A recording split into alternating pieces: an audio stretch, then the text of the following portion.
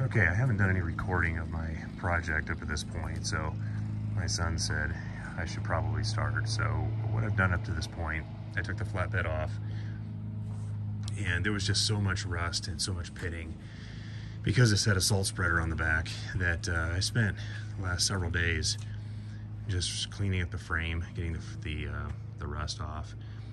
I am now at the point, I've got 2 coats of chassis saver paint, satin finish, and I'm about ready to spray a third. And then I plan to do a top coat of Rust-Oleum satin paint, only because I know chassis saver is not a UV protected paint, and so it's going to fade over time. And so I would like to at least preserve a little bit of black. I'm not looking for perfect showroom quality, of course, but I would like to have at least a little bit of black paint for the next few years.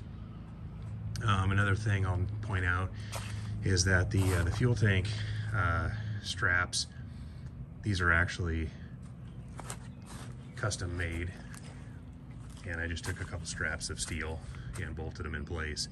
And if I ever need to get the gas tank out, the fuel tank out, I can just cut the bolts and it'll come down instead of pulling the flatbed off the top and coming out the top. So at this point, I need 2 more coats of paint, like I said, 1 chassis saver, and the next Rust-Oleum in a satin black. I didn't want gloss just because there's too many imperfections on this frame. And then once that's done, I'll slip the fuel tank back in, get the fuel lines put back on the inside of the frame there, put the emergency brake cables back, and I'll be ready to focus on the front of this truck. So I plan to get a little bit more organized once I start painting sheet metal and panels, but for the frame right now, I'm just working on my rolling cart here. I've got my air gun, Harbor Freight air gun, and the vise, which actually is a nice holding device there. Chassis saver, that's what I went with, satin black, and I've used about a quart and a half so far. I've sprayed about 3 of the containers out on my frame so far. I'm going a little more generous than some do, probably just because there's a lot of rust and a lot of pits to fill. So I know they say go with thin coats. I've done 2, probably a little more generous than a typical coat, but I'm gonna fill up the gun here one more time and spray 1 more coat before I'm done for the evening. Okay, just some comments on the chassis saver. I do like it so far. It paints really well over rust. I had my frame cleaned up really well, as much as I could, but there's deep pitting, and for what it looked like prior to painting, I like the coverage that chassis saver gives. I do have a reducer, so I reduced it according to their specs. And as far as my paint gun, you know, Harbor Freight, you guys have seen this before. Your typical Harbor Freight gun, I put an air regulator on it and a moisture trap as well. So I just hooked this directly into my air compressor and away I go. I'm shooting at about 25 PSI.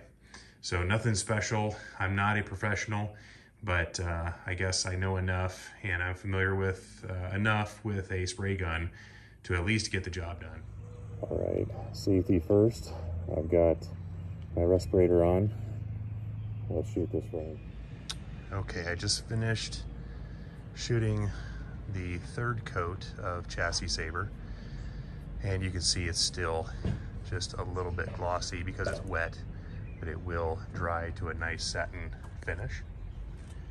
And this is coat number 3. Number 4 will be a top coat of Rust-Oleum satin, and that's just to give it a little bit of a black over the next few years because the chassis saver is not UV resistant. So I don't want it to fade immediately over the next year.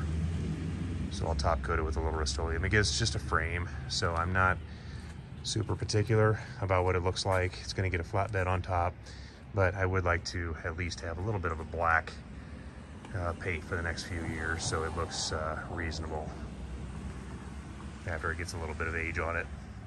So there it is, coat number 3, and I think it turned out, considering just how rusty and pitted this frame was, Again, it had a salt spreader on the back, and I think most people would have looked at this truck and probably passed it by. It's got 38,000 original miles, 7.3 diesel, and I decided to give it a try. So I think for what it is and what I paid for it, it's going to be a nice truck once it's done.